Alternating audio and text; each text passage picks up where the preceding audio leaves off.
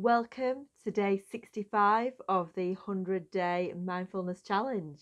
My name is Miss Dia, and today we are going to work on accepting difficult thoughts relating to change.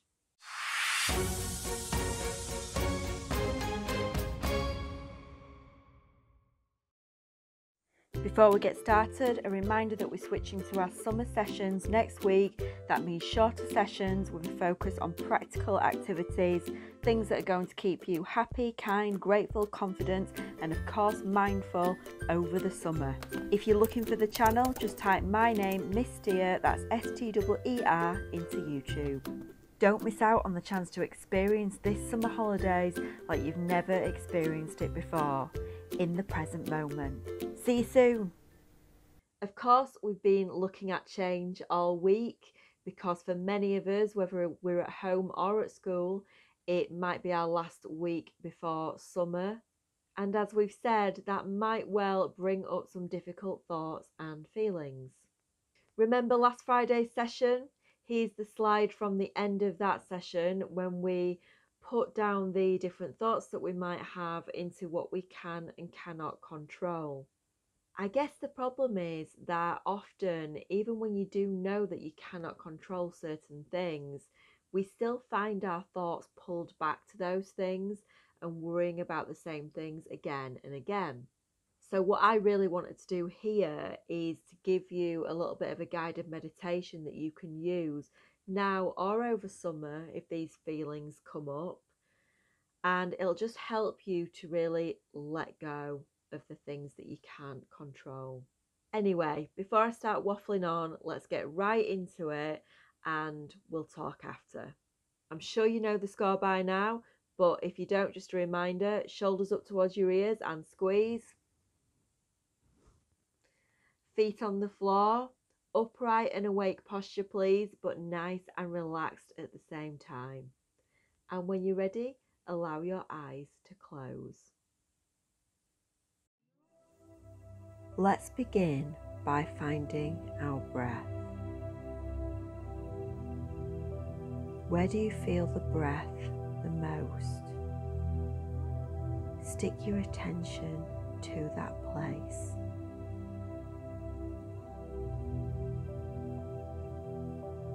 I'd like you to notice change in the breath.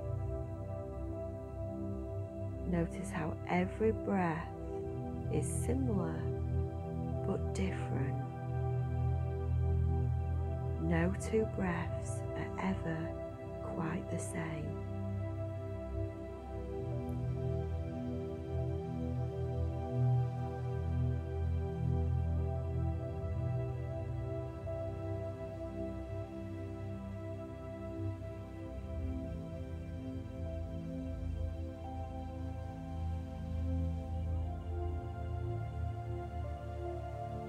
Now let your attention drift up to your head, and I'd just like you to explore any feelings that are there in your forehead, in your scalp.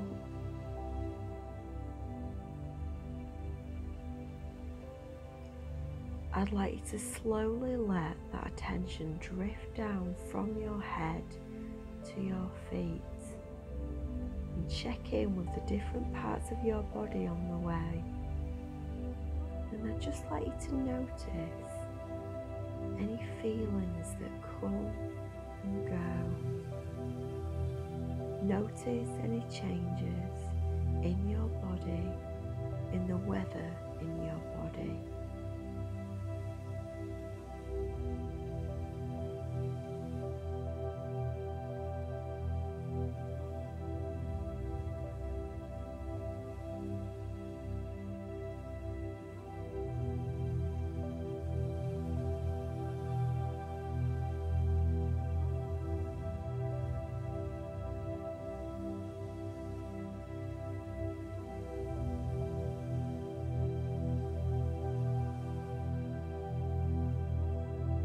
Let your awareness grow now and allow the sounds in the room to come to you.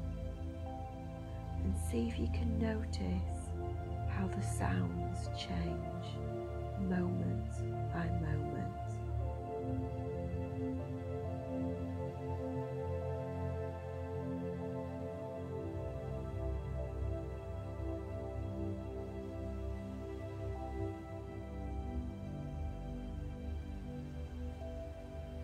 Notice how each moment, each second is unique and different from the one that came before it.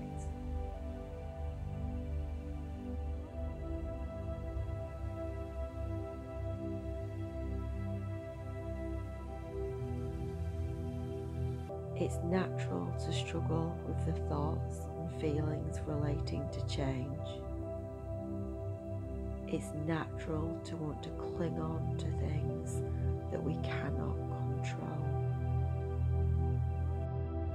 But when we actually pay attention like this to what's inside of us and around us, maybe then we see just how much change has been happening all along and how much has already been outside of our control. Maybe then we see that we can let go of things that we can't control, and we don't need things to stay still because we've been coping with change all this time, breath by breath, sound by sound, moment by moment.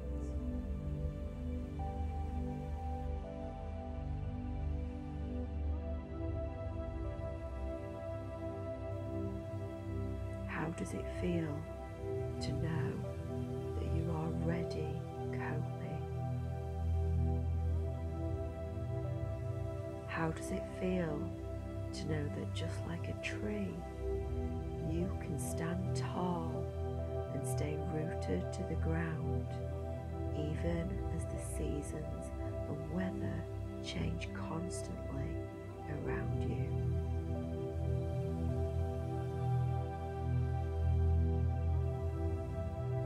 Notice what it feels like to keep this thought, to save it and draw it close towards you.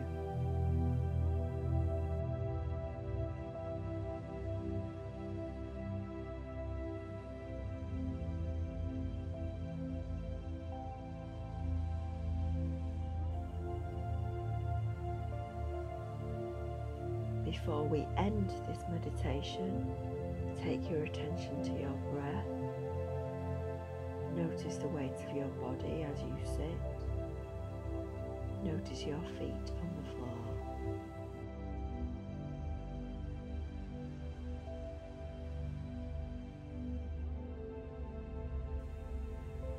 And when you are ready, slowly open your eyes and come back into the room. Okay then, yesterday we listened to the sound of wind in the forest and noticed the changes in sound. Today, I actually had you noticing the changes in your breath and your body, as well as the sounds around you. So, what did you notice? How often did things change outside of you and inside of you? Was there anything that surprised you? Can you think of changes that you've been through in the past that felt incredibly powerful and maybe difficult at the time, but very soon became easier? Maybe think back to how you felt in other years when you left your classes. Obviously, 2020 isn't quite the same, but it's very similar. How does it feel when you keep that thought that you have been through change and you did cope and you are still here, even if at the time it felt really difficult and it maybe felt like you couldn't cope? You know, we've talked about binning thoughts and saving thoughts. Maybe you want to choose some thoughts that you can keep calling back to the front of your mind so that when you do find yourself thinking or feeling something uncomfortable, you can call upon that thought and have a look. And that kind of leads into the last question. What could you do if any of these difficult thoughts or feelings do come up for summer? I've given you some advice there, but really this is down to you. And it really makes a difference to plan ahead for this so that we're not just waiting to have that wobble, we're not just waiting to have that sort of unpleasant feeling or thoughts. We're planning ahead so that we know if that happens, I'm going to do this. I'm going to try a lion breath. I am going to do that change meditation. I am going to go and listen to the sound of change in the weather outside. You know, whatever it is, it might be nothing that we've done together. It might be something that you have already in your head. Anyway, that is enough of me. I want you now to take some thinking time if you're on your own, maybe jot down some notes, or if you're with other people, I want you to talk through these questions and answers and really think about this. This could make a big difference to how you feel over the summer holidays. So take as long as you need, and I'll see you soon.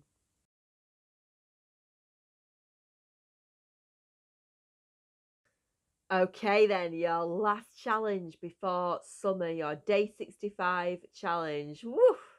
I don't know where the time has gone, but I am tired. Your challenge is to keep noticing the change in you and around you. So that might be changes in your breath, one after another. It might be changes in the thoughts that pass through your mind, the ones that come back, the ones that don't. It might be the weather in your body that changes, the sensations and feelings that come and go. It might be the world around you in terms of what you see, touch, taste, smell, hear. Use that beginner's mind as if you are doing things for the first time, things that you've never done before, even if you've done them many, many times. And you might just find that there's a whole lot more change going on in the world and inside of you than you perhaps had realised. So maybe you'll find that you've been coping with a lot of change all this time without really noticing it. Extra challenge is to make a plan for summer. Whether it's things that you already know, things that you already do, things you already practice, or things that you've learned through some of our sessions here, does not matter. All I want is for you to have maybe 3 things that you know you can try if you feel that your mood is slipping downwards over summer. Having that plan in place so that you've got something to do is just going to really help, because when those moods do hit in the moment, you're probably going to be using the emotional part of your brain rather than the thinking part of your brain.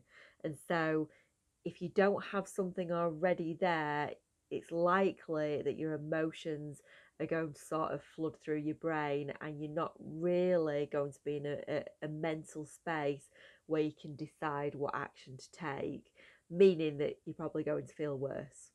So have that plan in place and you'll be able to engage that prefrontal cortex where you do your thinking and take action to feel better. EBI with this and with anything else, share with other people what you're doing, jot down notes, write a journal over summer. Maybe you can notice different things mindfully and describe or draw what you see. That would be an absolutely lovely project for summer, and it would probably make you feel really good to think about those things. As always, if there's anything you'd like more or less of, if there's any questions, any problems, then give an adult a nudge and they can share to Twitter, Facebook, or Instagram. Details are on the screen. Just a reminder too that summer activities are starting next week, so they'll be slightly different, really short sessions, probably not going to see very much of me, but we'll be doing kindness and I'll give you an activity to do every day that will keep you entertained and this week super kind and happy. Thank you for joining me today. Have a great day, a great weekend, and I will see you on Monday.